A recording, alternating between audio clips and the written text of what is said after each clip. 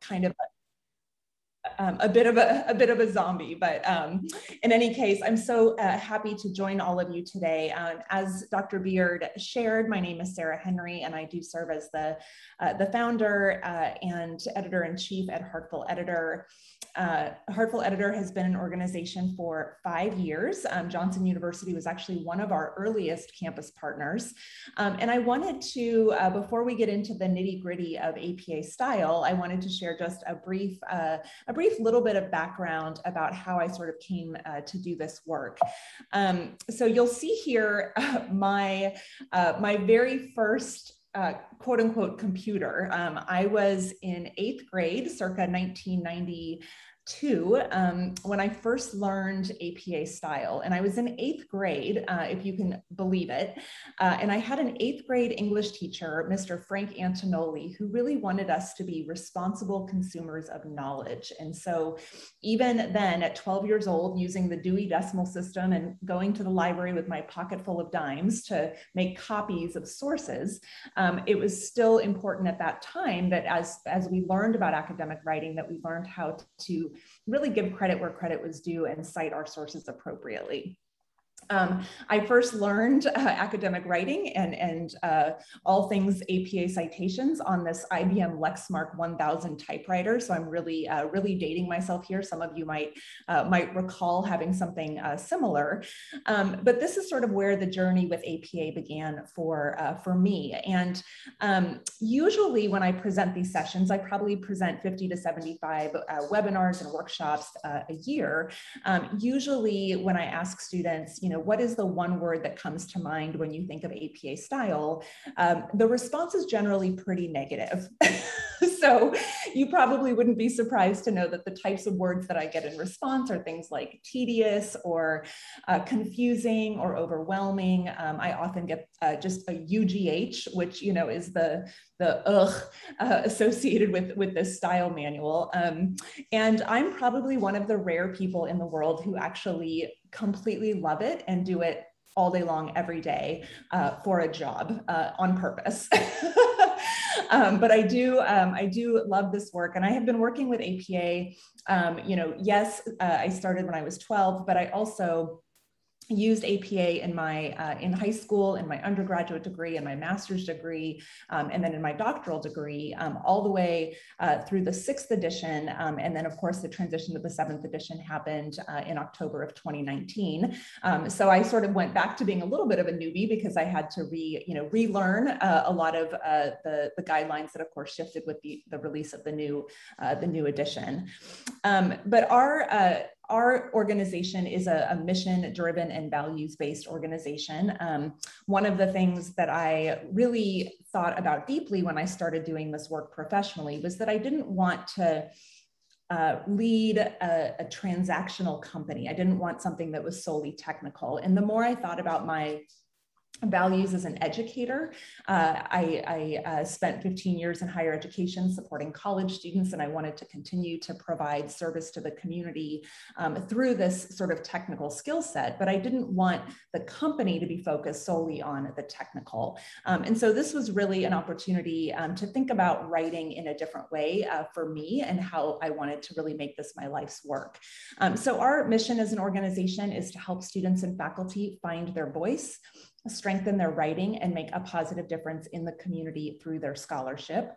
And our values are things that you might not expect to see at an academic editing and coaching company. But love is at the center of what we do. First and foremost is love for our students, but also love for the academic writing process. And I'll talk a little bit more about kind of why we love the academic writing process so much. We also really value integrity, academic excellence, diversity and inclusion, progress over perfection, challenge and support, transformation, self-care, and access. You can find us on Twitter, on Facebook. We also have our Community of Scholars listserv, so you can find us there. And I will also make sure that you get a copy of these slides after I am finished presenting today, so you will have these to serve as a supplement to the manual. So as I mentioned, one of the things that I really wanted to sort of focus on as I developed Heartful Editor was to really think about the transformative power of writing within our communities. And so our philosophy as an organization is that writing is one of the most powerful forms of communication that we can use to affect positive change in our communities. And so one of the things that I like to ask students to think about is, what is your why or your purpose for writing? What problem do you want to solve? What community do you hope to serve through your scholarship? And then how will you use writing to make your community better, and in what way? So when we think about having an impact in the community in a positive way, we think about writing as a way to affect positive change. So we can really connect our purpose for serving the community with our writing practice for the purposes of affecting positive change. So I leave you with this question: how will you change the world as a writer? And part of the reason I talk about this is because I think often when we think of APA style, we sort of, we do tend to attach some more negative terms to it. It's generally not something that elicits the most positive reactions. But APA was developed in 1929 by psychologists who really wanted to streamline their academic writing, their research results, how results were presented, and so on, so that their audience could really focus on the heart of the manuscript. And that really ultimately is their message and the difference that they want to make in the community through their scholarship.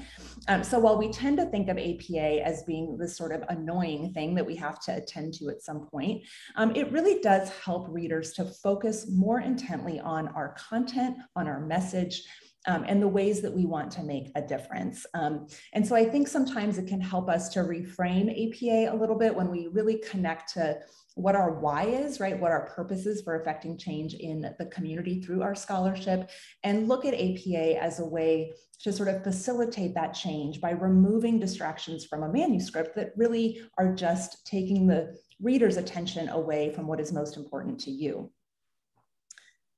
So when we do these sessions, we, like I mentioned, I probably do 50 to 75 webinars a year, and we probably train upwards of 3,000 people a year on APA style. So it's a pretty regular part of our practice.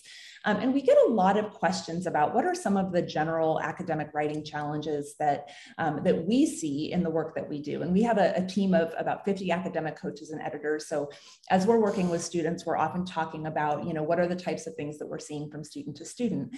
And one of the reasons I like to share this is that I think that it can feel kind of lonely as a doctoral student sometimes. We might experience challenges, and I know, at least for myself, when I was in my doctoral program, I sort of felt like those challenges were sort of unique to me. Like I somehow was the only person struggling to kind of make sense of academic writing and wrap my head around, okay, well, I've sort of always been an A student, but now I'm getting feedback that I'm, really not hitting the mark with my literature review or whatever, and like what's missing.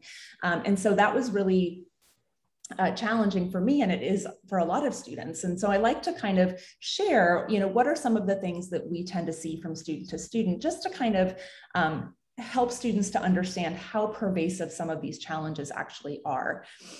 So first, probably the first thing that we see very, very often is students really struggling to determine what their topic is for their dissertation, what is the sort of that burning question that they want to ask, and then what's the significance of the topic? So why do we care about this particular topic? So once you get to the point where you sort of know your topic and you think you know your significance, the significance of your topic, a good exercise is to sort of practice the elevator pitch, right? Can you succinctly describe your topic and also why it matters if you were on an elevator with someone for maybe less than a minute, for example. So really trying to narrow that down as much as possible. We see a lot of students diving in without adequate preparation. This could be not knowing who their audience is, but it could also be not using APA's heading levels in a way that really helps you to structure and organize your writing. We see a lot of students challenged with structuring the literature review and really making a coherent argument rather than sort of presenting a book report style chapter. So it's really important to, when we review literature, to present that either thematically or chronologically or whatever would make sense for the presentation of the literature. But that's something that we see probably of all of the chapters, probably chapter 2 is the one where we hear the most sort of confusion, distress, anxiety, and so on. We also see a lot of students struggle with kind of closing the circle between their conceptual or theoretical framework and the literature that they reviewed in their literature review and the results that they have found in their study. And we forget sometimes that the dissertation is a full document. All of the parts should connect. There should be a through line that goes all the way through the dissertation. There should be a story there that is compelling, both in terms of providing an overview of sort of the current landscape of your topic, but also why this matters and what the implications are at the end. And all of that should really tie together. I am an adjunct faculty member at a couple of campuses, and one of the classes that I teach every year is called Finish Strong. And I specifically work with students who have completed their data collection and have pretty much finished their analysis. And we work specifically on chapters 4 and 5 and making sure that all of the dots are connected between the first 3 chapters and the final 2 chapters of the dissertation. We see a lot of students struggling with the shift from being a practitioner to a researcher, right? So we oftentimes spend a good amount of time in our professional lives amassing a significant amount of professional knowledge that we sort of come to know as truth or fact. And then all of a sudden we start a doctoral program and people keep telling us that we need to cite everything, and it can be very confusing. So remembering, of course, that in academic writing, anytime we make a claim or an assertion, we need to substantiate that with evidence from the literature. Time management and accountability are, of course, challenges for all of us. And lastly, I would say perfectionism and expectations are things that we see students contend with all the time. And sometimes that might be our own self-imposed perfectionism, that might be coming from committee members or the campus or whomever, but these are things that certainly can get in the way of our writing process. Related to APA style and the mechanics of writing, we see a lot of errors in basic grammatical rules like active and passive voice, basic errors in punctuation, commas, colons, semicolons, paraphrasing, quoting, and citing sources. So maybe not providing the proper context or not formatting these properly.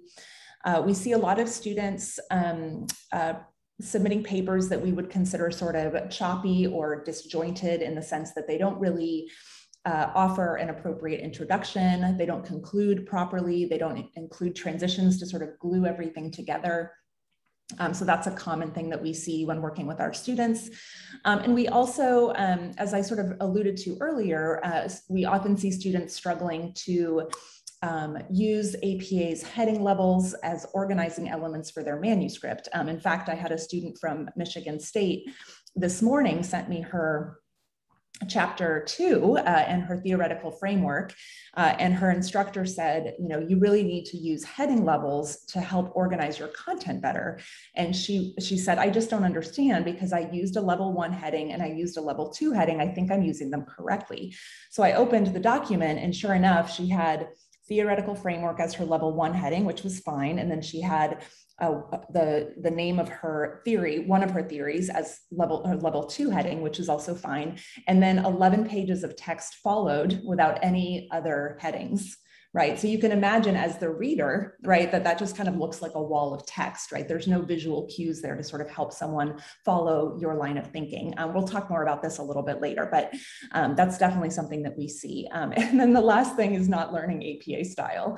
I add this here because the APA manual is $43. And while I know it can be a little scary to think about opening it and learning it, it's so beneficial for you as a graduate, as a doctoral student.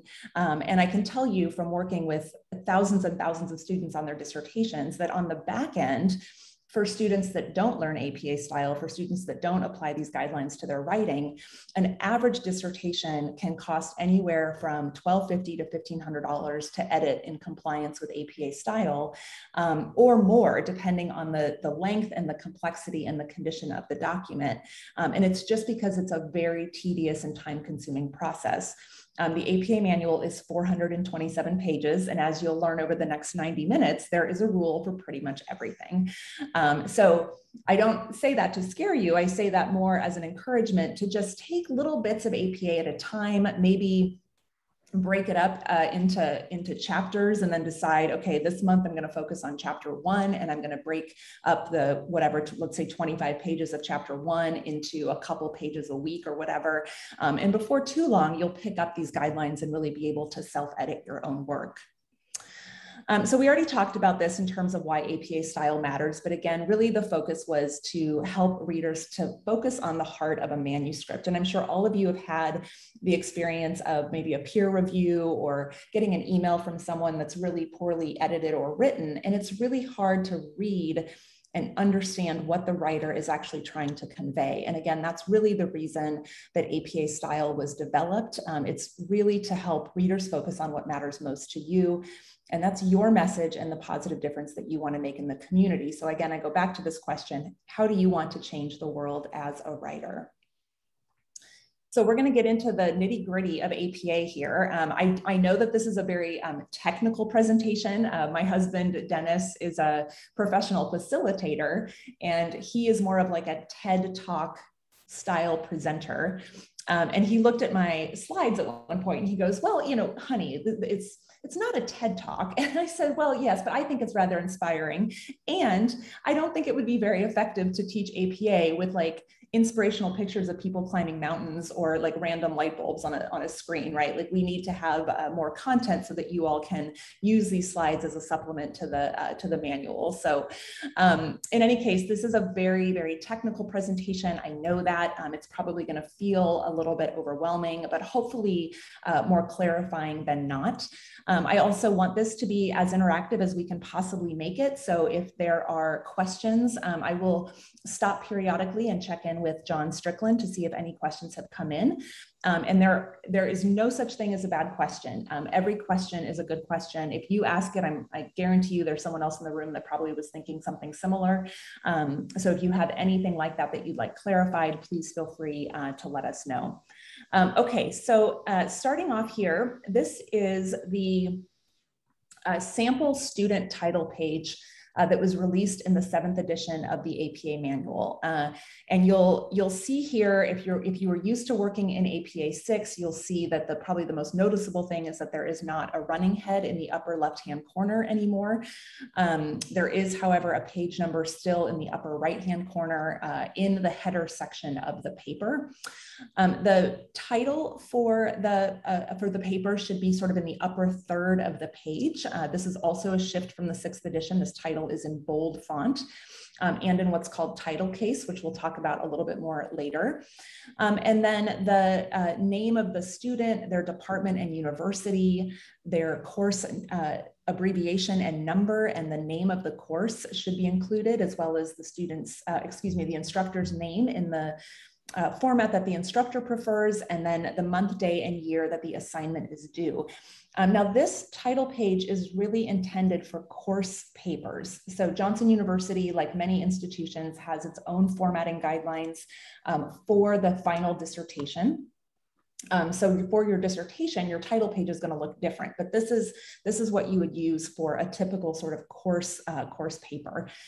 If at some point you were submitting research to a journal for publication, maybe you're either doing that on your own or maybe co-publishing with a faculty member at Johnson or elsewhere, this would be the title page that you would use. So this is the sample professional title page that was released in the 7th edition.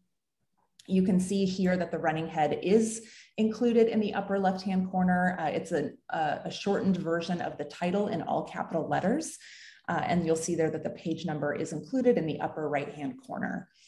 Again, the title is in sort of the upper third of the page in bold font. The names of the authors should be included there in order of authorship, along with the author's department and university information. And those superscript numerals are there to indicate the affiliation between the author and their department and university. So you can see the superscript numeral 1 after my name, and then it's connected to my not real department and university name.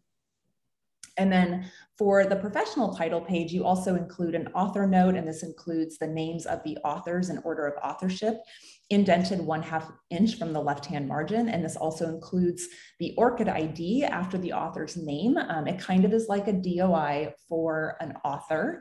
It's a place where sort of all of their scholarship is stored, any changes of affiliation, name changes, things like that would be all located sort of in that place.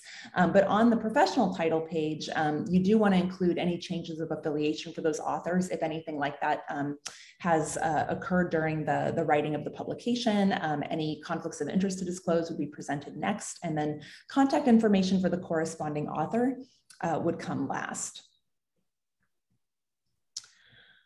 So one of the other things that we saw in the 7th edition that was new for APA was a longer list of permissible fonts. So I know I've been using Times New Roman 12-point font for as long as I've been typing. And so this was really the first time that APA came forward and said, you know, there's other fonts that really are accessible to all users that are permitted in APA style as of the 7th edition. So these include 12-point Times New Roman, 11-point Georgia, or 10-point Computer Modern. And then you can also use sans serif fonts, including 11-point Calibri, 11-point Arial, or 10-point Lucida Sans Unicode.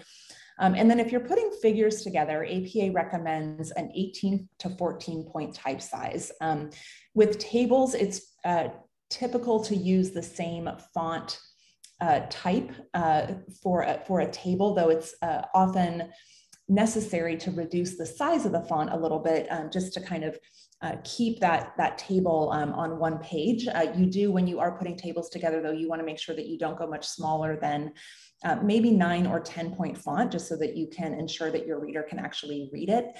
And for tables that are really extensive, there's always the option of shifting to a landscape style page instead of a portrait style page, but we'll talk about tables and figures a little bit more later. A couple other important things to note is that the same font and font color should be used throughout the text of a manuscript for consistency. So if you're someone who kind of toggles back and forth between Google and Word, believe it or not, the shades of black are not the same. So you do want to make sure that on a final document that you maybe do a select all within a Word document and make sure that all of the font color is the same. And then these fonts have all been recommended because they are, they're legible and they're widely available across word processing systems. I don't know if any of you have had this experience, but if you were to select a non-typical font and send that document to somebody who doesn't have that font on their computer, Word is just going to revert to whatever it wants to revert to. So you could end up with a dissertation in the hands of a committee member that has some like curly Q font that is impossible to read. So that's one of the reasons why these fonts are important to adhere to.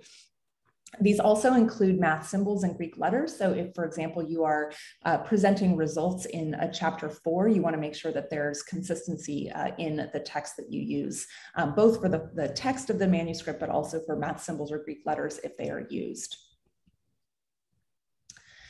The first line of a paragraph should be indented by 1/2 inch from the left-hand margin using the tab key, not the space bar. I cannot tell you how many hours we spend undoing spacebar indents and adding tab indents. It's pretty hard to get the tab key to exactly half an inch and have that be consistent throughout the manuscript. So definitely use the tab key. That should default to 1/2 inch within your word processing system. And unless you are advised otherwise, margins should be set to 1 inch at the top, bottom, left, and right, and the text should be left justified, which means it's straight on the left-hand side and jagged on the right. There should also be no extra spaces between paragraphs or between headings and paragraphs unless requested by the campus or the publisher. This is not true at Johnson, but some campuses do have headings where they want a little extra space before or after headings or whatever. So if that's requested by a publisher, then certainly align your document to those expectations. But generally speaking, the APA standard is to not have any extra spaces throughout the document. Everything should simply be double spaced.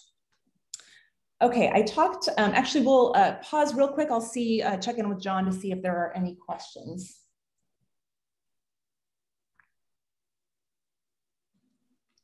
We have several, hold on just one second. Okay. This might not be exactly a question just for Sarah, but more for institutional preferences. I know that that APA 7 allows for more fonts, but do we have an institutional preference for the research proposal and dissertation that it stay at a certain font? Yeah, Comic Sans. No, our standard is Times New Roman 12 font. That's the way we do for everything. Times New Roman 12 point for the recording. Who said Comic Sans? Who do you think said Comic Sans? Dr. Beard. Absolutely, good to see. Yeah. Well, I'm just gonna have to cancel right out of this presentation and go to the beach or something. Comic Sans is never permitted. It's funny, I worked at a campus once where the marketing and communications office actually had a sign when you walked in that said, I vow to never use Comic Sans in a professional document. So I have a picture of myself signing it. Okay, Times New Roman it is. Other questions? That may have been it. Okay. Okay. So this here in front of us is the heading structure in APA style. APA has 5 heading levels. The level 1 heading is centered, bold, and in title case. Title case is when all major words are capitalized. We'll talk a little bit more about that in a minute. And then text begins as a new paragraph, 1 double space below that level 1 heading. Now in APA style, all of these heading levels are nested underneath the heading that comes above it. So if you have a section with a level 1 heading, which would be a main section of your paper, and you wanted to break that section into subheadings, you would use a level 2 heading to label those subsections within that section with a level 1 heading. Then if you had a section with a level 2 heading, and you wanted to break that into subsections, you would use a level 3 heading and so on. So you don't ever shift from a level 1 to a level 3 or a level 3 to a level 5 just because you want to and it looks pretty. It really is intended to follow like an outline structure and indicate to the reader sort of the level of significance of the heading within the overall organizational structure of your paper. So I tend to think about academic papers or chapters sort of in terms of like, what are the main buckets in this chapter? And those main buckets, right, those sort of main areas of content, that might be your theoretical framework, that might be your an overview of your participants, right? However you structure your paper, those major buckets are going to be marked by the level 1 heading. And then the next level heading within that section would then be a level 2 heading. And the reason that these are important, as I kind of alluded to earlier, is that you want to take your reader on a journey with you, right? We often think of writing as sort of this solitary endeavor, and one that often requires a lot of deadlines and a certain number of pages and everything else. But it's a very collaborative process. And so when we're thinking about putting a chapter together, we also need to be thinking about who's reading this and are they able to follow my line of thinking? And the heading levels provide those guideposts or those visual cues to help the reader follow along. And it also helps us to stay on track, of course, as we're writing. I personally think it's very beneficial to lay out as much as you can of your heading structure before you even start writing a chapter, because it ensures that you're able to think about the logical organization of your ideas and whether your ideas all flow together. Of course, this makes it easier to then transition from one set of ideas to another because there's a logical flow and organization to that heading structure. I've even seen students go through and write a thesis or topic sentence for each section of their chapter before they ever start writing, right? Really to make sure that everything logically flows from the beginning to the end. So there's a lot of ways that you can use this to your advantage. One of the things that we see most often when students submit a dissertation chapter to us after it's been reviewed by a committee member, often students will say, I wrote chapter 2, I sent it to my committee member, they wrote me back and they said it was super disorganized and they can't follow it. And almost every time it's because the student opened their word processing system and just started writing and didn't put any thought ahead of time into kind of what the structure of the chapter should look like before they sit down to write. And so usually to get the chapter where it needs to be, we sort of have to go backwards, create an outline, and then sort of start moving the content. The student has to start moving that content into the structure that they've created. I mentioned that the titles or the headings, excuse me, are in title case. And in title case, all verbs and pronouns are capitalized. So even little verbs like is and are. Words with 4 letters or more are capitalized, including prepositions. So you can see here in these headings where it says ending with a period. So this is a heading, right? And this word right here is a preposition, and that is capitalized. That is about probably the opposite of what most of us learned when we were in grade school, but in APA style, these words are in fact capitalized. This would even apply to a title like the Americans with Disabilities Act. You would capitalize that W. So words like between, through, from, and so on in titles and headings would be capitalized. In title case, both parts of a hyphenated compound are also capitalized. A hyphenated compound, also referred to as a compound adjective, are when 2 words are paired together to modify a noun. So let's say you were talking about first generation students, and using that in a title or heading, both the F and the G would be capitalized in that title or heading, right? So both parts, not just the F. So this is how this looks in practice. So here is, you have let's say the title of your chapter, the title of a paper, your introductory text. Your first major heading would be a level 1 heading, and then you would break up into subsections. If you wanted to break it into subsections, you would use a level 2 heading. The other kind of quirky thing about APA style, well, there's lots of quirky things about APA style, but one is that the recommendation from APA is to not use the heading introduction before your introductory text. It's assumed that is the introduction. So you should just have the title of the chapter, the title of the paper that you're writing, your introductory text, and then your first major section in the paper. And then the other thing that is quirky about APA is that you should never have only one subsection in a section, because it's sort of wouldn't make sense to just break a section into only one subsection. So APA's guidance is to break it into 2 subsections if in fact you're going to do that. And then this is what it would look like with a level 3 heading. If you were to use that to break up a section with a level 2 heading, this is what it would look like with a level 4 heading to break up a section with a level 3 heading. And this is what it would look like to use a level 5 heading to break up a section with a level 4 heading. So you can see, again, these are all nested underneath the heading that comes above. So all of this right here is all still part of the section with the level 1 heading. Okay, so we're gonna dive into writing style and grammar. There is a lot of content in here. We're also gonna talk about the mechanics of style. And again, this is there's a lot of information. There's a lot of technical information.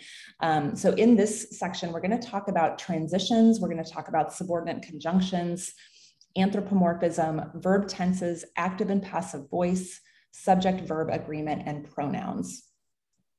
Okay, so first, transitional words and phrases are words that can really help us to improve continuity and flow in our writing.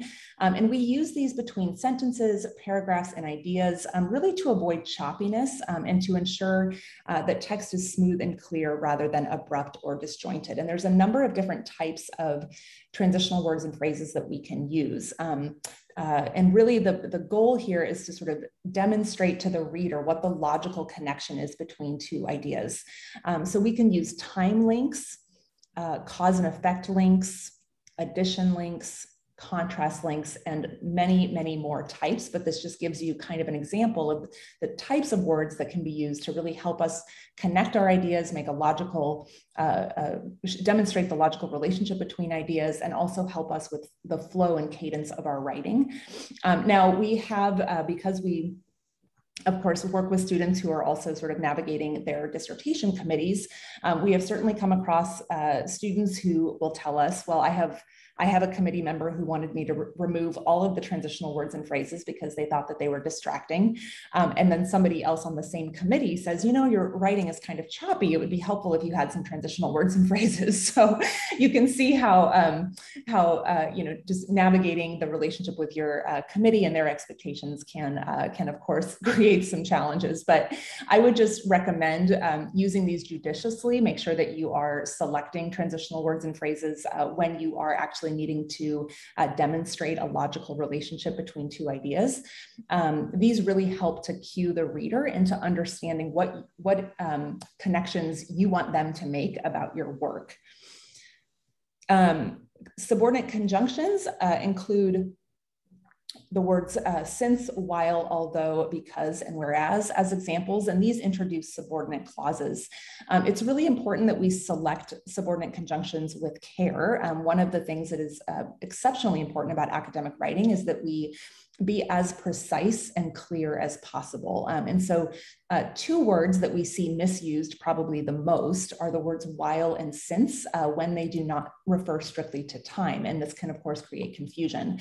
I would say probably as high as 9 times out of 10, the word while is misused in academic writing. We often start sentences with while blah, blah, blah, blah, blah, when we really mean although, because while would assume that two events are occurring simultaneously, which most of the time, that's not how students use the word while.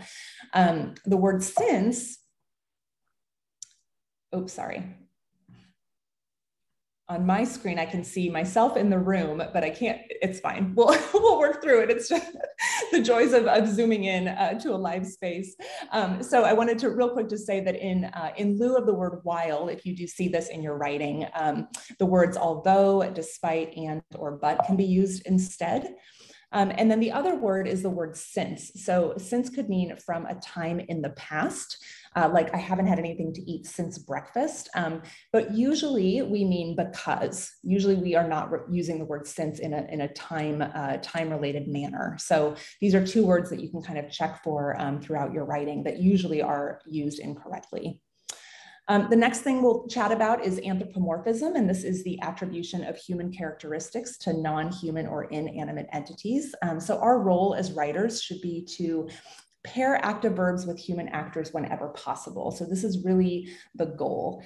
In the 6th edition of the APA manual, the guidance was a little bit ambiguous. And so there was sort of a good amount of over editing for anthropomorphism up to the release of the 7th edition, because really anytime an editor or a faculty member or a dissertation director would see an active verb paired with a non-human actor, we would count that as anthropomorphism and ask the student to rewrite the sentence to avoid this academic writing error.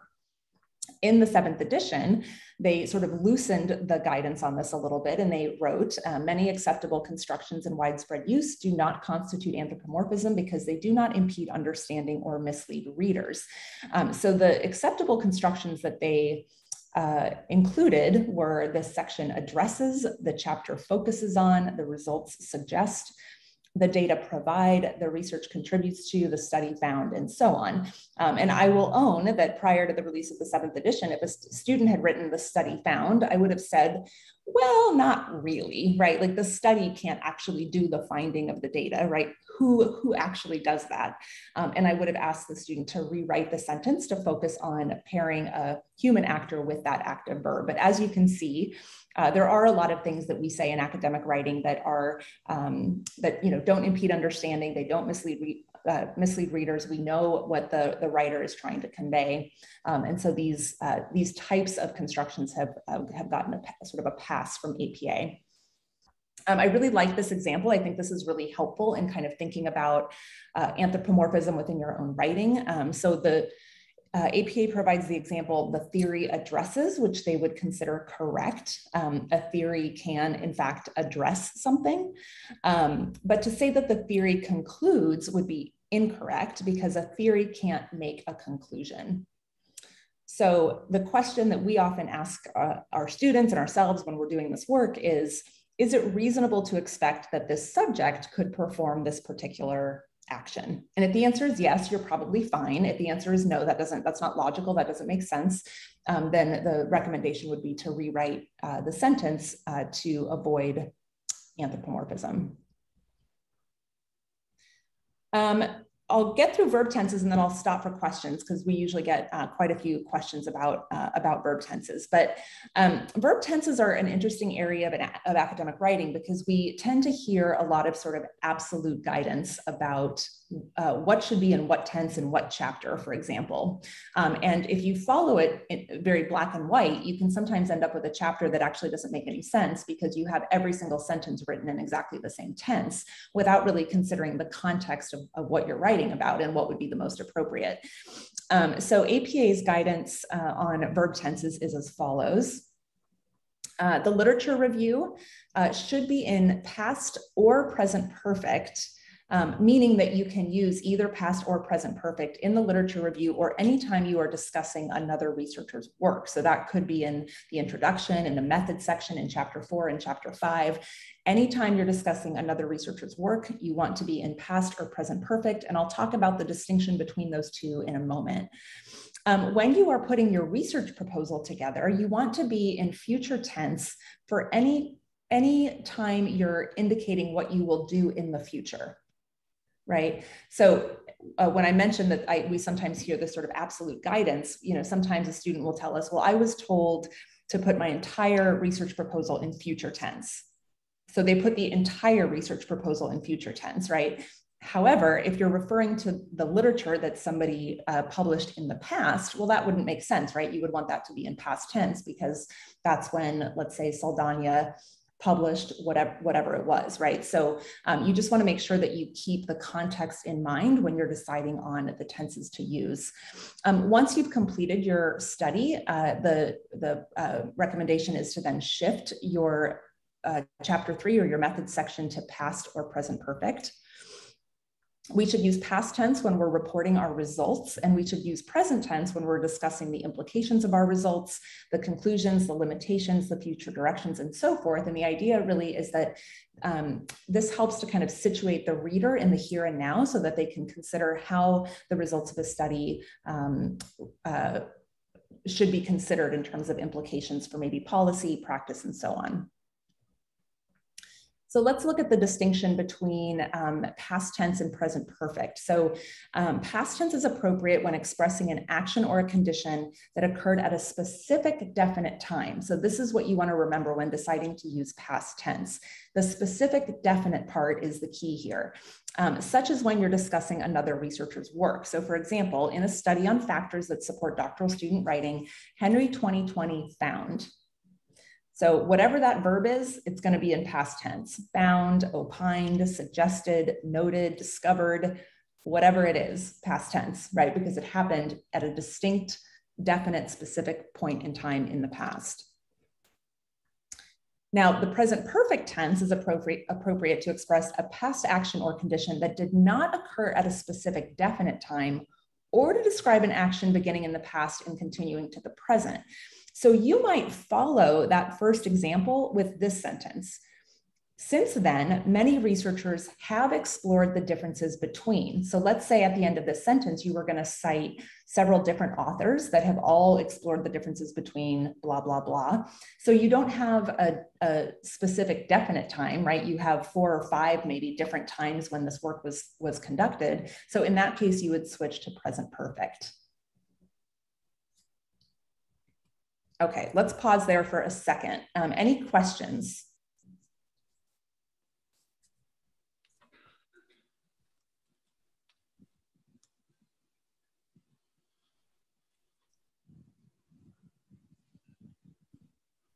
What tense should be used in an abstract? Oh gosh, that's a great question. Again, it would be context specific. Generally, I would say past tense. once the study has been conducted.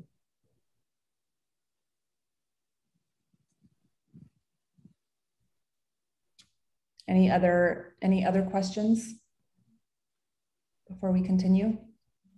John, I'm good with you walking up the aisles like that. I'm going to call you like Phil Donahue or something, or Oprah. Hey, I've been called worse.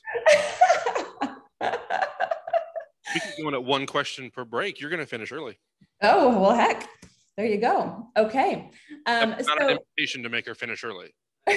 Keep asking good questions. Good questions. No, we have a lot to cover. Don't worry, we have a lot to cover.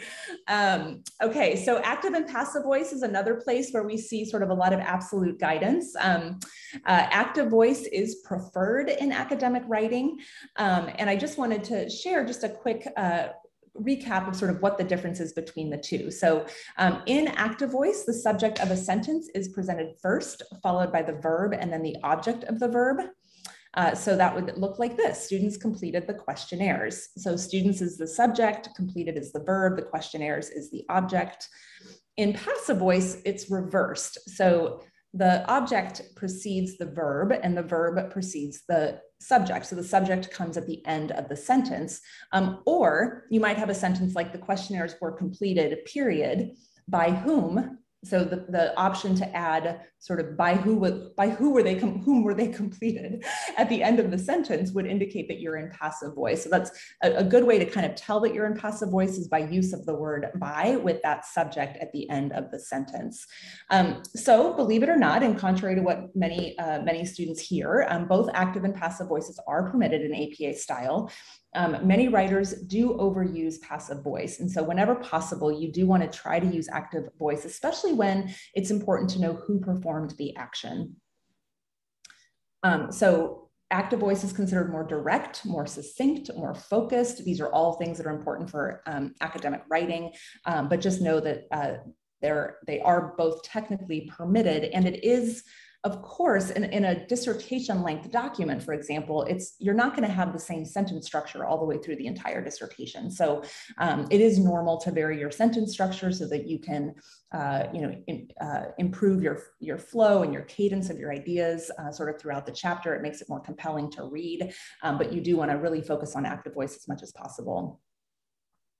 In terms of subject and verb agreement, just as a quick reminder that a verb must agree in number with its subject, and clarified in the 7th edition was that this is true even if there is an intervening phrase. So as an example, the percentage of correct responses as well as the speed of the responses increases with practice. So percentage is the subject, increases is the verb. That's where that subject verb agreement needs to happen, even though that intervening phrase is there. There's some more on subject and verb agreement. So you can follow up on this in the manual. There's some information on collective nouns, use of the word none, and compound subjects joined by or nor.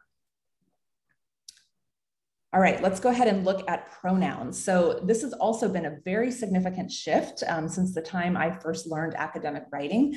I remember distinctly being told never, ever, ever use I in an academic paper, ever. Now it's completely the opposite. It's literally a 180-degree change from where it was way back when. So APA's guidance is now to use first person rather than third person when describing work we did as part of our research and when expressing our own views. APA advises that we not use the word we to refer to ourselves if we are a single author without co-authors. You might ask, why would someone do that? Well, it's very easy when you're writing a dissertation to slip into thinking of you and your committee members as writing a big group project. So it's common for us to see we in dissertations because often students are thinking about themselves in conversation with their committee. But it's just important to remember that the dissertation, of course, is a single author paper. We also should not refer to ourselves and our co-authors in the third person as the authors or the researchers. In this case, we would use the word we. So if you were writing a paper with someone else, that would apply.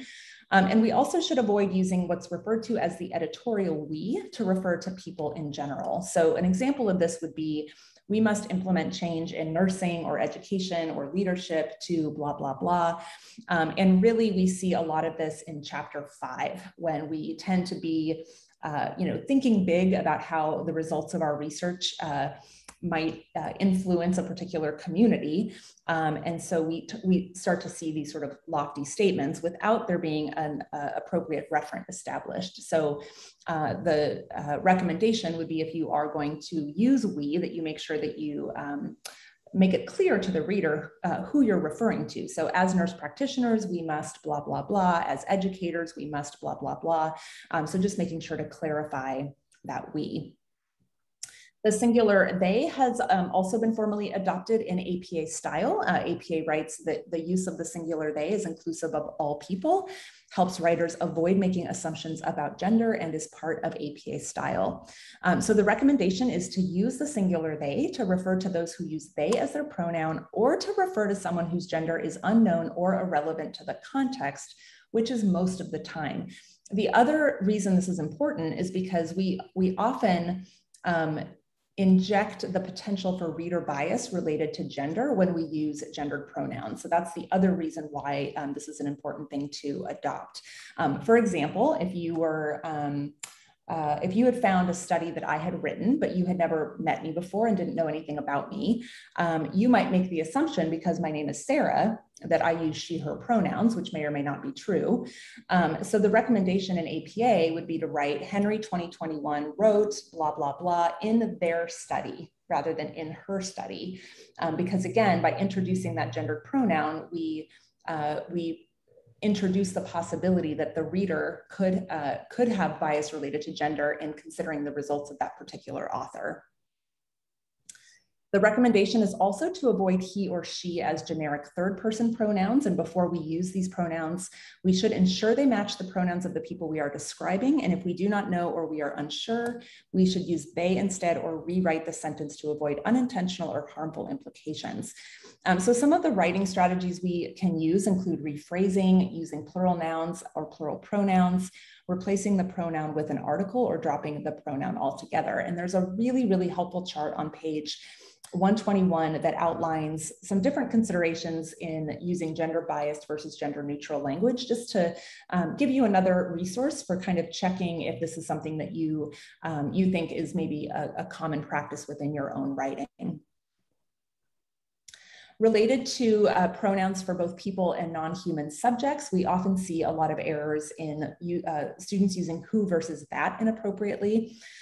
So relative pronouns, of course, introduce subordinate clauses linked to nouns, and APA's guidance is to use who for human beings and that for non-human animals or inanimate objects. So this is correct. So students and faculty who attended the webinar. What we often see is students and faculty that attended the webinar. So you just want to make sure when you're using a relative pronoun to refer back to people or a person that you use who instead of that. This would be an example of the relative pronoun that. This is also correct. Generally, we don't see errors in this because most people would not think to write the webinar who provided an overview, for example. Okay, and then pronouns in restrictive and non-restrictive clauses are also very specific in APA style. This is not true of other style manuals, but it is true of APA. And there is a specific difference between using the word that versus which as a relative pronoun. That clauses are also referred to as restrictive clauses, and these are considered essential to the meaning of the sentence. So an example would be, I presented a webinar on APA style that covers the essential guidelines in the manual. So in that example, the writer wants you to know that not only did they present a webinar on APA style, it was specifically the webinar on APA style that covers the essential guidelines in the manual. So the text that follows the word that is essential to understanding the webinar. Now, a which clause, also referred to as a non-restrictive or non-essential clause, adds further information, but is not essential to the meaning of the sentence. So you might have a sentence like, I presented a webinar on APA style to students and faculty. That really could stand alone as a sentence. But the writer, if you as the writer want the reader to know that there is more information that you want to sort of supplement this with, then you would write a comma, the word which, and then which was one of the highlights of my professional career. So whatever that sort of supplementary information is that you want to add. When we're working on a document, we actually use the find feature to look for every instance of the word which within a document. And I would say probably 7 times out of 10 that they are used incorrectly. So this is definitely an area to check for in your writing. If you are using the word which at the start of a non-restrictive clause, it should be preceded by a comma, and that's a mistake that we often catch and correct in dissertations. There's some more on writing style and grammar in this part of the manual. So there's more information on continuity and flow, conciseness and clarity, contractions and colloquialism, misplaced and dangling modifiers, wordiness and redundancy, parallel construction, and tone and mood. I have presented on the full APA 7 manual one time. It took me 6 hours. So the reason I say that is because you're really getting all of the essentials today, but there is certainly more in the manual for you to follow up on in your own time. 90 minutes is good for the essentials, but with a 427-page manual, there's certainly a lot to cover. On that note, we're going to just talk very briefly about the bias-free language guidelines, but we're not going to go into depth on these. So the bias-free language guidelines, I think, are one of the more important things that APA does as an organization, really to encourage authors to write about people with inclusivity and respect. And this is a really important aspect of making sure that you're writing without bias and with as much clarity as possible in your writing. So just as a quick recap, in the 7th edition, the guidance on age, disability, gender, racial and ethnic identity, and sexual orientation was updated, and new guidance was offered on socioeconomic status and intersectionality. And I really love this quote from APA. So APA writes, APA is committed to both the advancement of science and the fair treatment of individuals and groups. Language changes over time, and it is important to use the terms that individuals and or communities use to describe themselves, their experiences, and their practices. So a couple notes on why this is important. We, of course, want to demonstrate respect for participants and readers alike. It's very important in academic writing to be as specific and precise as possible. And when we do this, we contribute to the goal of accurate and unbiased communication. We also want our readers to see themselves in our work and to feel included in our work and discussed in ways that promote their own agency and identity. So this is a very important part of academic writing. Some general guidelines include making sure that we're using descriptors that are relevant to our research and writing, recognizing participants' intersectionality as appropriate, not overgeneralizing in our writing or in our research, remembering that labels change over time. It's important that we be mindful to avoid inappropriate terms when referring to individuals or groups. These guidelines are not rigid. So as you're reading the chapter 5, which I encourage all of you to do, is to actually go in and read the bias-free language guidelines. Just know that these guidelines are not rigid. It's very possible in the time that we have the 7th edition that language will advance in ways that are not reflected in the guidelines and will maybe not be updated until the 8th edition. I joke with my team that I'm going to retire before the 8th edition comes out because I don't know that I can handle another transition. But just remember to always make use good judgment when thinking about the terminology you use to refer to individuals and groups. We should, of course, avoid the use of pejorative or stigmatizing terms, even if participants use these to describe themselves. So if you're conducting a qualitative study, for example, and a participant uses a word that would be considered pejorative or stigmatizing, it's okay to keep that in the quote because that is authentic to their experience and their perspective, but we wouldn't want to then take that word and refer to them using that term later on in the paper. And of course, we want to avoid terminology that is inflammatory or degrading.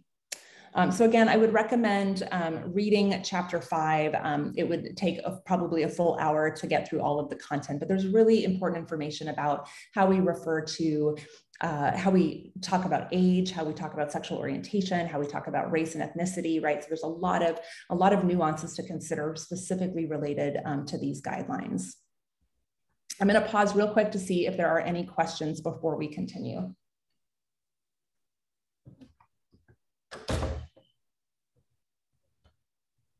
John, do you see any? Nope, I think we're good. No questions. Okay.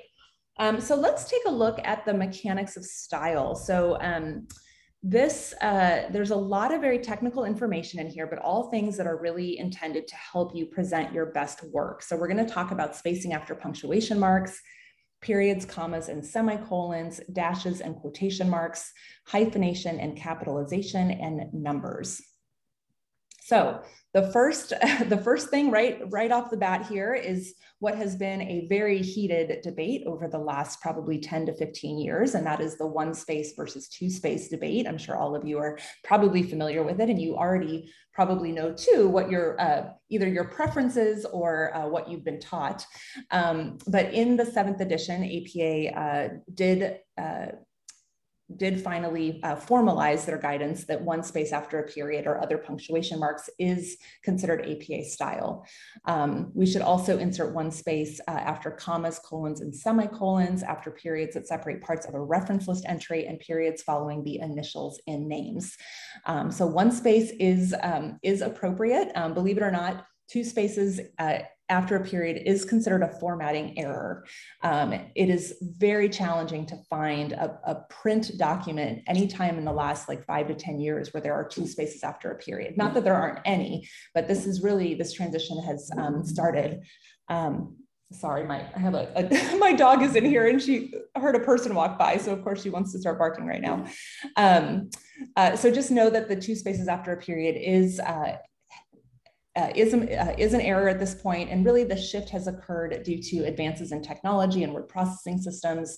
I joke that when I learned two spaces after a period, I was on one of the earliest Apple computers with the black background and the green text playing the Oregon Trail. That's how long ago that was. So clearly things have advanced since then, and the one space after a period thing is definitely here to stay.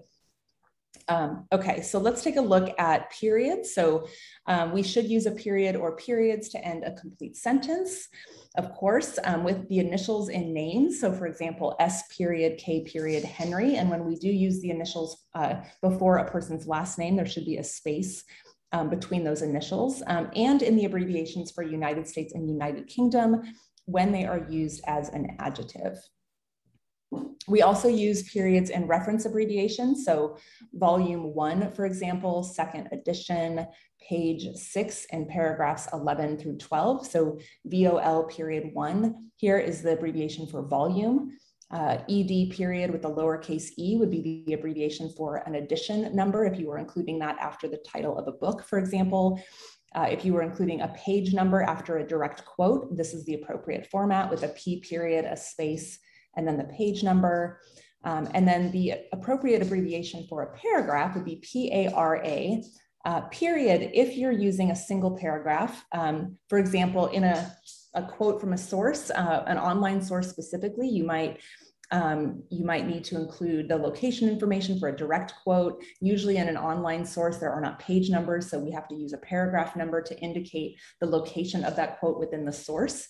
So if you are including a quote from one paragraph, it would be PARA period, and then a space, and then that paragraph number. And then if you were including a quote that was maybe across multiple paragraphs, you would use the abbreviation PARAS period, and then a space, and then the paragraph range.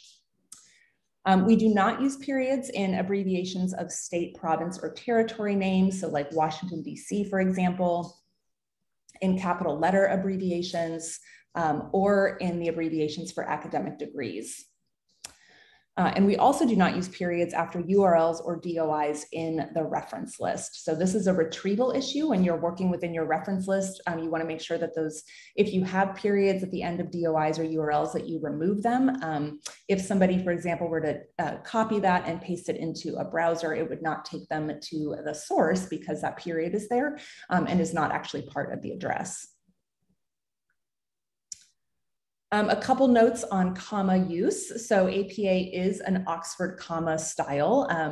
I have been using the Oxford comma for as long as I can remember, and I recently was hired to do some editing for a national foundation that uses AP style, which is what a lot of newspapers use, and they are not an Oxford comma style. And I spent several hours over 25 pages removing Oxford commas, which really was quite painful for, quite painful for me, given that I just don't agree with that as a punctuation rule. But it is what it is, and but it is interesting how the language of APA versus the language of another style manual can really, it can feel sort of disorienting when you switch from one to the other. But APA is an Oxford comma style, and that the example here is the cat, comma, the dog, comma, and the mouse. So that highlighted comma there is the Oxford comma. It's the comma that precedes the conjunction in a series of 3 or more items. We also use a comma after an introductory phrase at the beginning of a sentence to set off a non-essential or non-restrictive clause. That's the which clause that we talked about earlier, and to separate 2 independent clauses joined by a conjunction. So if you have 2 independent clauses that could stand alone as a sentence, and you wanted to join them with a conjunction, the conjunction would be preceded by a comma. We also use a comma to set off the year and exact dates in the text or in a retrieval date, to set off the year in parenthetical citations, which we'll talk more about in a little bit, and then to separate groups of 3 digits in most numbers of 1,000 or more. And then semicolons should be used to separate 2 independent clauses not joined by a conjunction. So if you have 2 independent clauses that you want to join together because there is a relationship between them, but you're not including a conjunction, you would separate those independent clauses by a semicolon. You can also use a semicolon when joining 2 independent clauses with a conjunctive adverb, which are words like however, therefore, and nevertheless. In this case, the semicolon would follow the first independent clause, then you would have the conjunctive adverb, then a comma, and then the second clause. Semicolons are also used to separate lists in items in a list that already contain commas. So this can be a little bit tricky, but if you look at this list, I'm treating this list as having 3 independent items. So I presented on the mechanics of style, that's item number 1, bias-free language related to age, gender, and socioeconomic status, that's item number 2, and citations and references, which is item number 3. Now, because the second item here in this list contains internal commas, we use semicolons in between each of those items within the series.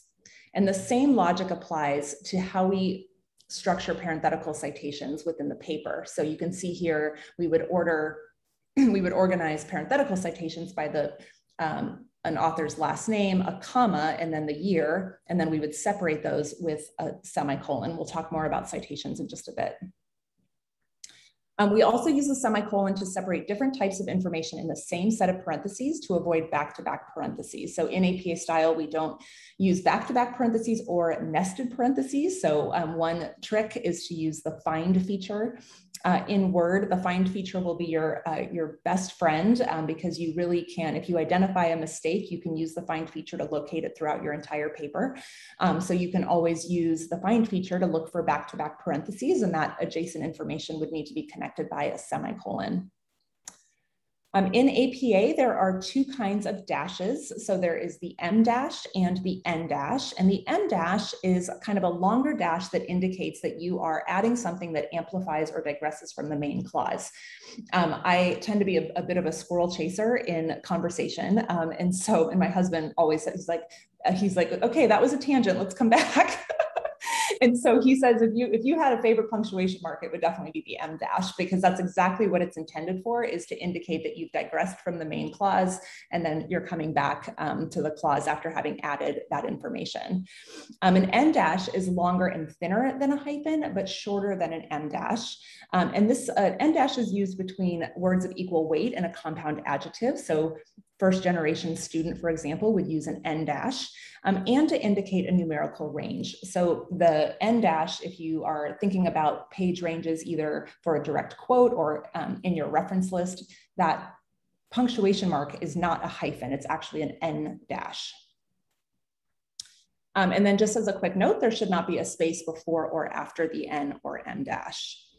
Okay, in terms of quotation marks, this is also a very common error we see.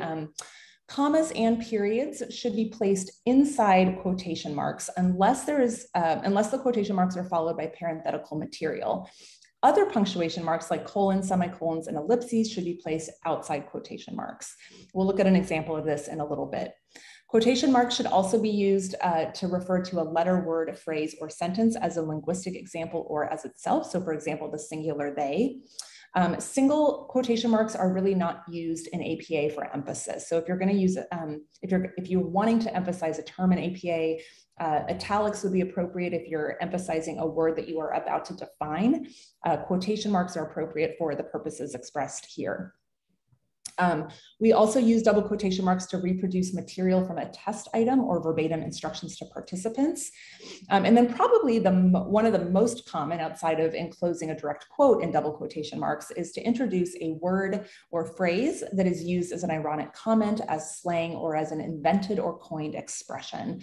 And then if you use italics or quotation marks to add emphasis within your work, you want to not use that same emphasis for subsequent occurrences of that term throughout the text. So you would, for example, enclose a term in double quotation marks one time or italicize it one time, and then don't use that again throughout the manuscript. In terms of hyphenation, compound words are words that are composed of two or more words, and these take a lot of different forms. So healthcare system is an example, that a compound with two separate words, one hyphenated word like decision-making skills, one solid word like like-minded. A couple notes on hyphenation for you just to help you with self-editing your own work. If the compound appears after the noun it modifies, the hyphen should not be included. So one of the things we see often is students writing about decision-making, right? So decision-making skills, in this case, decision-making would be hyphenated, but when you say skills such as decision-making, in that case, there is no hyphen. Compound words that contain an ly word are not hyphenated. So highly qualified candidate, for example, would not be hyphenated. Compound words that contain a comparative adjective are not hyphenated. So for example, better prepared student would not be hyphenated. And then I would strongly recommend adding a sticky note to page 164 in your APA manual, because there are 36 prefixes that do not take hyphens. Some of these would include words like anti-bias, biweekly, co-curricular, non-traditional, post-secondary, socioeconomic, and so on. So there's a lot of words that we think would take hyphens that don't actually take hyphens in APA. Some notes on capitalization. So we should capitalize the first word in a complete sentence and the first word after a colon if what follows the colon is a complete sentence.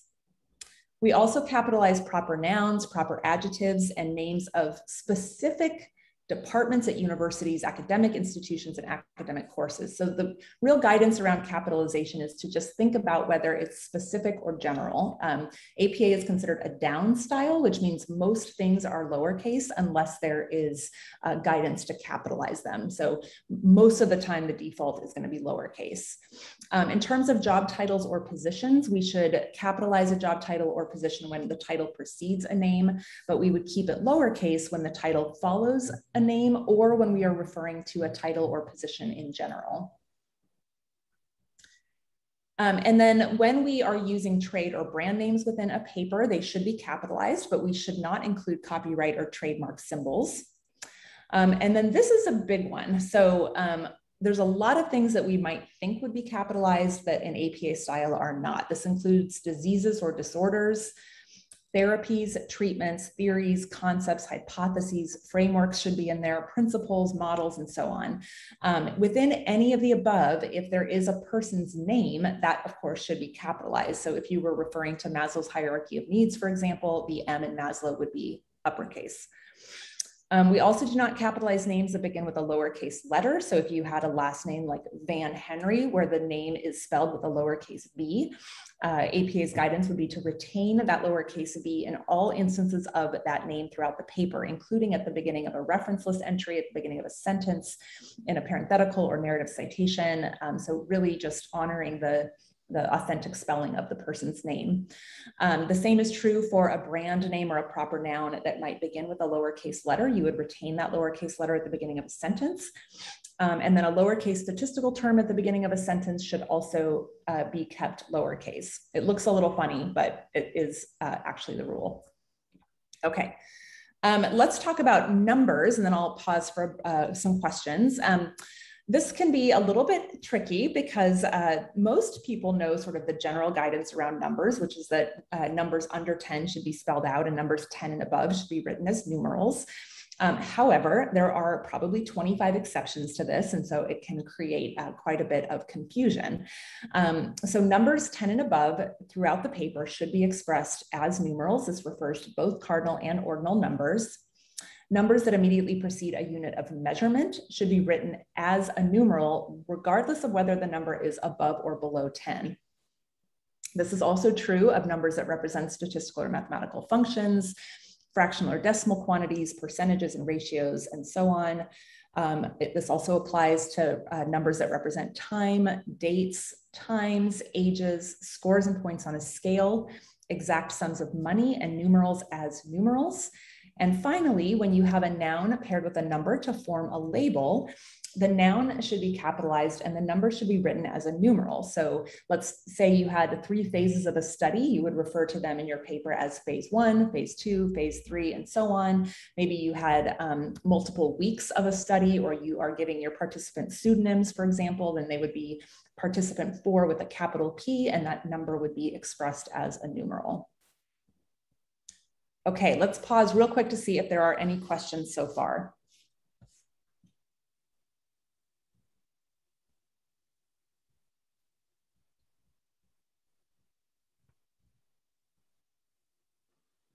We have a couple. I had a question about ordinal numbers. Mm-hmm. So should you ever write something like, June 10th, or even in doing anything that's ordinal? What do you do with ordinal numbers? If you're writing a date, you would actually just do like June 10, comma, in the year. So you wouldn't actually include the th at the end of it. Oftentimes where we see ordinal numbers are like, if you're referring to someone's like first year on the job, it's common to write FIRST, but it actually should be 1ST because it's an ordinal number attached to a unit of measurement. So there's some tricky guidance around this, but I would definitely look at the examples in the manual. I think that will help to give you some clarification. But when you are thinking about like the 12th grade, for example, versus the 6th grade, the 12th grade would be 1, 2, TH, and 6th grade would be spelled out. That's probably the easiest example to use.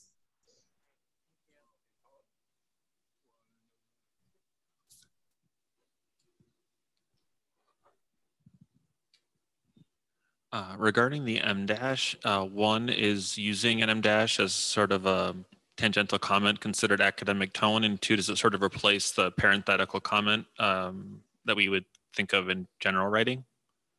That's a great question.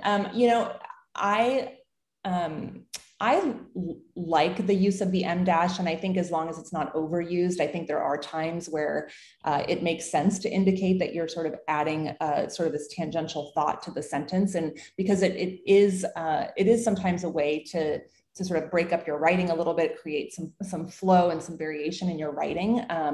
And I usually, sometimes I'll see students use parenthetical material, and I will sometimes recommend that they shift it to an M dash or put commas around it. It just sort of depends on how it's used. So I would still consider it academic. I don't necessarily think that it's a negative thing. I mean, I think if APA was firmly against it, they probably wouldn't have included an entire section on that particular punctuation mark.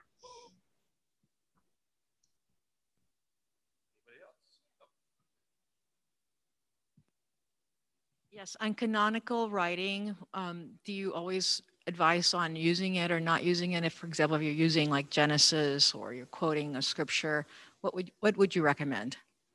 Can you ask the beginning of that question again? I'm sorry. I think it's referred to as canonical when you're trying to cite scripture, for example. When should you use it in terms of like the book of Genesis and you're quoting a verse?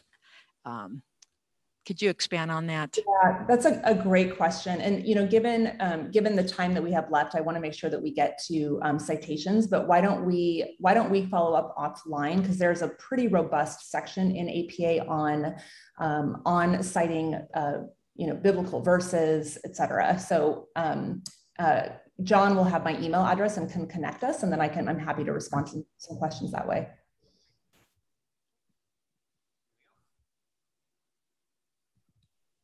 Okay, I think that's it. Okay, perfect, thank you. Okay, so there is some more in this section on the mechanics of style. So there's information on italics, abbreviations, statistical and mathematical copy, the presentation of equations, and lists. So some other things for you to follow up on. I want to look real quickly at some things on tables and figures, and then we'll talk about citations in the time that we have left. So tables and figures have traditionally been placed after a full paragraph and after the table or figure is first called out. And a call out in APA is when we say see table 1, for example, and that call out really should be placed after text where you want to alert the reader that there is supplemental information that they should look to get more information about your content. A table or figure should not repeat your content, right? They should be supplementary, they should complement your content, but should not be a direct repeat. So you wouldn't want to have, for example, a paragraph full of percentages followed by a chart or a table with all of those same percentages. So you want to do either one or the other, whichever you feel is the best for your particular presentation of data. The standard is really mostly across the country is mostly this, which is to include tables and figures in the text after a full paragraph and after the table or figure is first called out. There is another option. In the last 18 months since APA 7 was released, we've only seen this from one campus, and that's to place tables and figures on separate pages after the reference list, with each table on a separate page and then each figure on a separate page. Just as a quick editing tip, you should not use the words above or below to refer to the location of a table or figure within the text. It suffices to just say in table 1 or in figure 2, or to the location of content in general. So you want to avoid saying in the sections below or in the sections above. You should say, previously or next, but trying to avoid those directional cues. And then the table and figure components are now parallel in APA 7.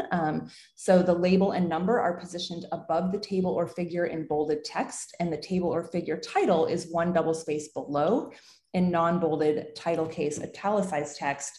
The notes are included below the table or figure in the same format. So let's take a look at a couple of examples.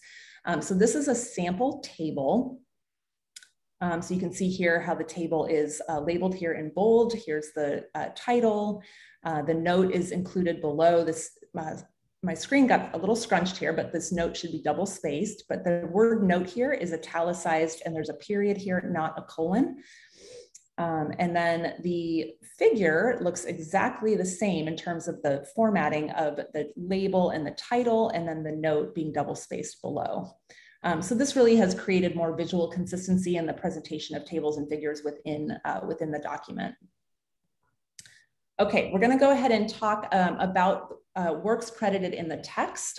Some of you may be more or less familiar with this, but this is the standard format for sources with 1, 2, and 3 or more authors in APA style. And you can see here that there is a corresponding parenthetical and narrative citation.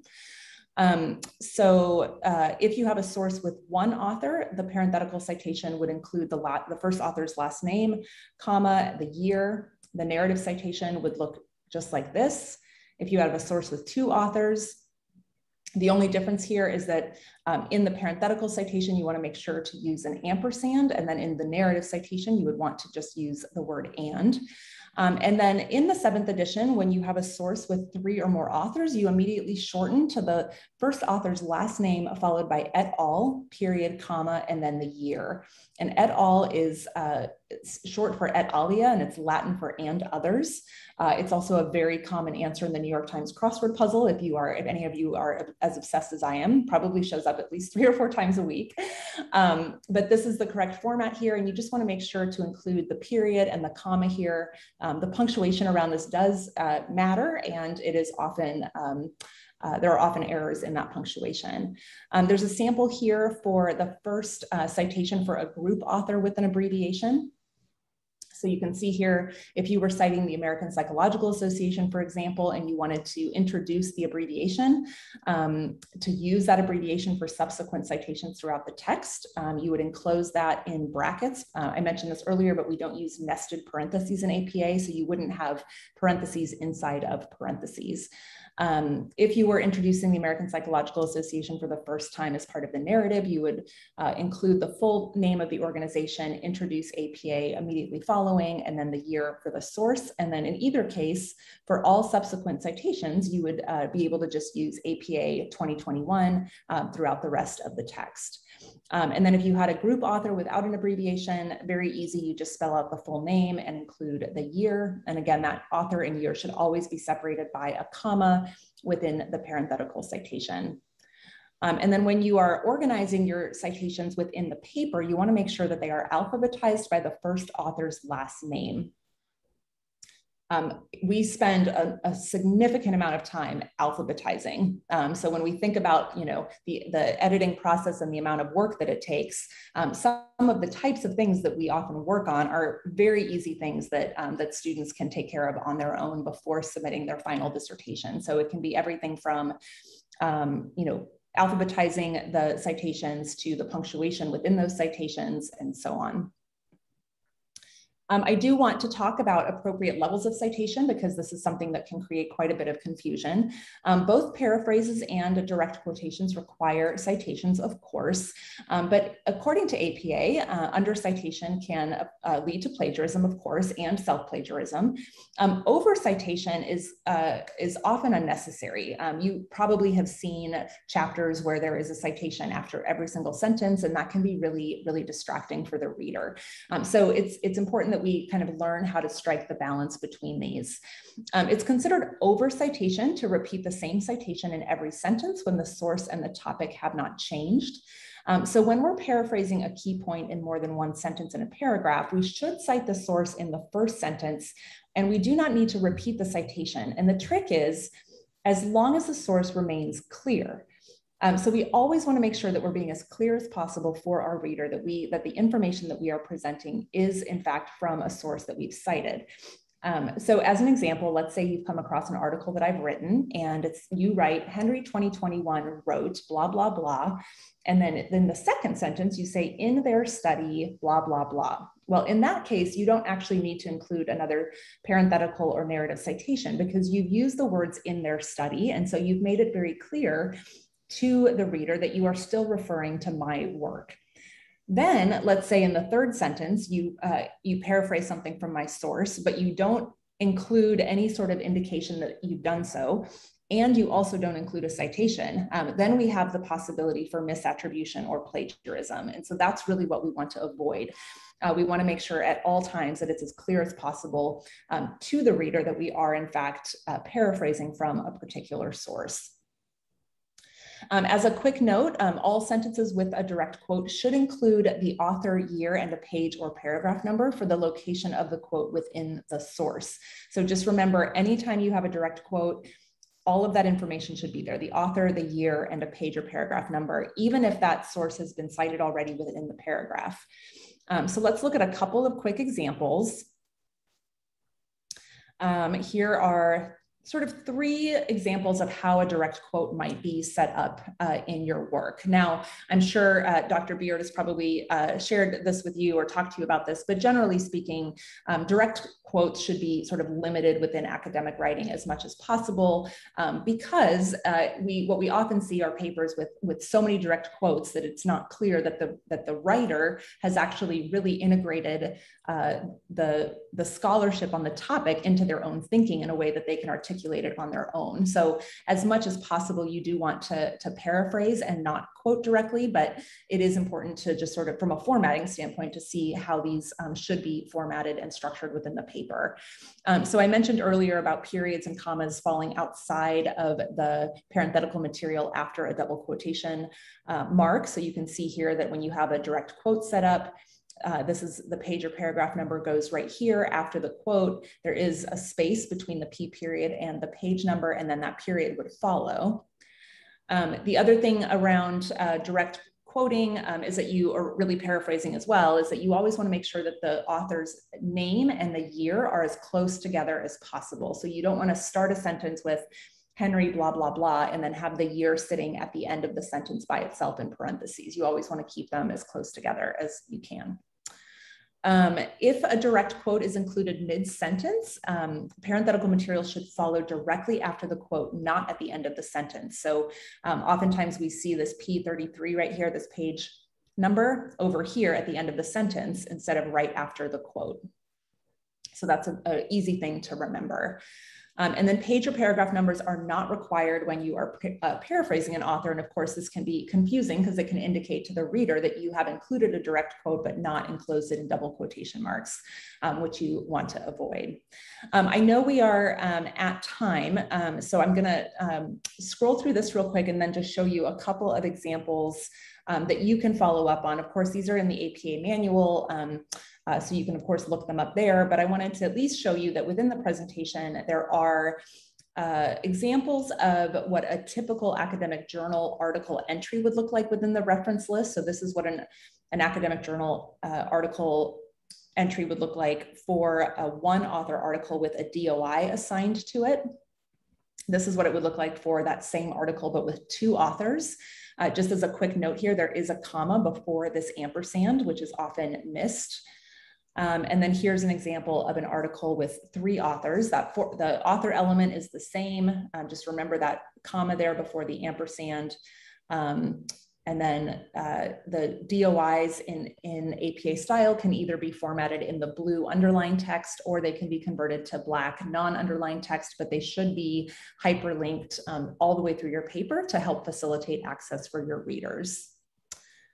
There's also some examples here for you that you can look at later on what an academic journal entry would look like for an article that has a stable or permanent URL assigned to it, which would look something like this. This is an example of what a book would look like. So this is the reference entry for a book. This is the reference entry for a chapter in an edited book. The chapter author should be given credit right here. And then this is the title of the chapter, the editor name, the name of the book, the page numbers, and then the location, the publisher information without location information. And then finally here is just another example of what this would look like if there were two editors. So you would separate these editors' names with an ampersand. The ED would change to EDS period here. And then lastly, just a couple of reminders. In the 7th edition, all authors up to 20 should be included in a reference entry. This has shifted from the 6th edition. It used to be 7, it is now 20. So if you have a source with up to 20 authors, you want to make sure that all of those names are included. There is guidance in the manual for what it would look like to eliminate authors' names if you had a source with more than 20 authors. Reference entries should be alphabetized by the first author's last name or the name of the group or organization as author. You always want to make sure that the sources cited in the dissertation have a corresponding entry in the reference list. We just returned a dissertation. We've got like a 2-week window to finalize a dissertation for a student from one of our campus partners, and they had 75 missing references from their reference list.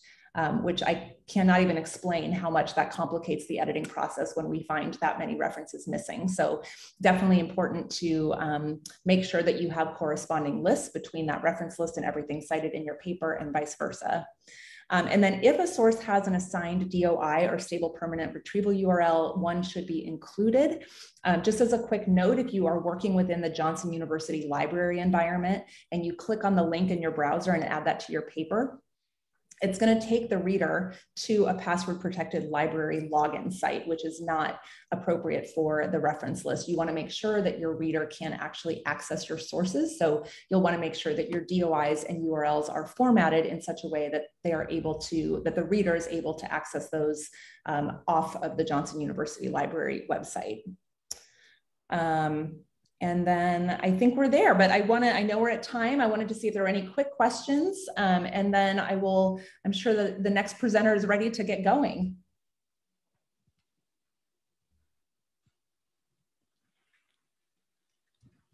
Yes, Sarah, my question was, You said that in multiple authors that you should alphabetize the author. That confused me. I thought whatever it's listed on the article that is how you listed on your reference. That's correct. I'm sorry. In the here we can go back and look at it. So you would alphabetize by the first author's last name. So you would always keep the authors in the order of authorship.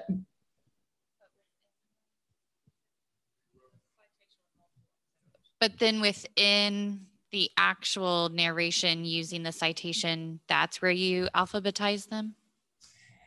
If you're using a parenthetical citation like this, where you have multiple different sources cited, you would alphabetize the source with Goldfian as the first author before Henderson and Henderson before King. But you don't change the you don't change the order of the authors' names. Does that help? Does that clarify? Yep. All right. Yep. Yep. Okay. One more question? Yeah, thank you so much, and God bless you for what you do. This is Oh. I appreciate it. Do you have any recommendations or comments on some of the electronic tools for doing reference lists? Are they reliable? Can we depend on those in terms of, we have access to RefWorks. Some have mentioned Zotero. What are your thoughts on those? Absolutely. Yes, I do have thoughts on those. So I think that the software out there is incredibly beneficial for organizing purposes. I will tell you that if you enter things in incorrectly, it will come out in your paper incorrectly, meaning that you have to enter it in right, especially for like Zotero and Mendeley. It doesn't have the precision of a human being, believe it or not. So they can get you pretty far, but I've been doing this for 5 years, and I have never seen a completed reference list with a perfectly edited list of references from one of those software programs. So again, it'll get you further in the sense that it'll help you to organize your sources. It's very helpful in making sure that everything that's in the paper is also in the reference list and vice versa. But in terms of having like a perfectly edited reference list compliant with APA 7, you're still going to probably have to do some tweaking on your own, or rely on on an editor to kind of clean up some of those nuances. And that's really, the APA manual has over 100 examples of different types of references, and that doesn't include legal references and a lot of other different types of references. So all of those software programs are fairly robust, but still somewhat limited in terms of how much they can actually produce, given the level of precision required of APA. Thank you. Okay, last chance. Final questions. Yep, got one. When citing in references titles that choose to be, I don't know, creative in how they title their own texts, how far do you follow their formatting versus APA's formatting? So I see like M dashes and titles. I see, something colon, something, something, colon, something, something, all that kind of stuff. Do you kind of clean it up on their behalf, or do you leave it with the parentheses as they've put it? And even if it's not, accurate, so to speak? Yeah, I would, definitely keep it as close to what the author intended.